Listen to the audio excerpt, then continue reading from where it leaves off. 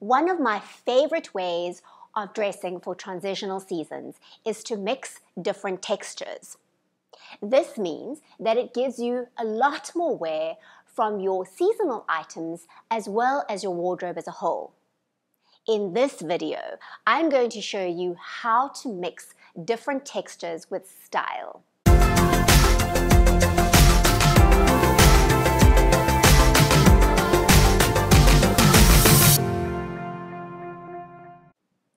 I'm Tracy Gold, and this is the channel that you can come to for fashion tips that make you look and feel fabulous. Think mixing leather and lace, chiffon and wool, rough with smooth. That's what mixing textures is all about.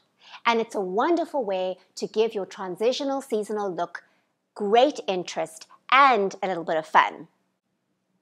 So how to go about this? For example, you could wear a chiffon tunic or dress. Now, in most cases, women tend to wear these tunics and dresses with no shape at all. But can you see that it actually makes me look bigger than I am and I lose the shape? Take a look at what happens when I add a belt for waist definition. That's texture change number 1, the leather belt with the chiffon blouse. Then, for extra warmth, you can add a nipped-in-the-waist leather jacket. Now, if you don't want to wear the belt because it just feels a bit odd, then all you have to do is just button the leather jacket and that will do the trick.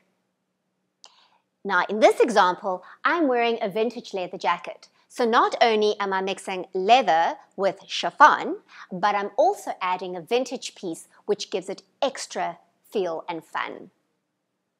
Thirdly, to break all the black, because I'm not a huge fan of wearing lots of black, you can add texture number 3, a pair of suede ankle boots. And if you'd like a trendy look, try these suede boots with the tassels on them. Now this is just one example of mixing textures. Now it's your turn to go and see what you can come up with in your own wardrobe. These are general tips on how to mix different textures for your transitional season look. If you would like tips that are specifically tailored to your individual shape and needs, feel free to contact me through my website, tracygold.co.za. And don't forget to subscribe to my channel for further tips.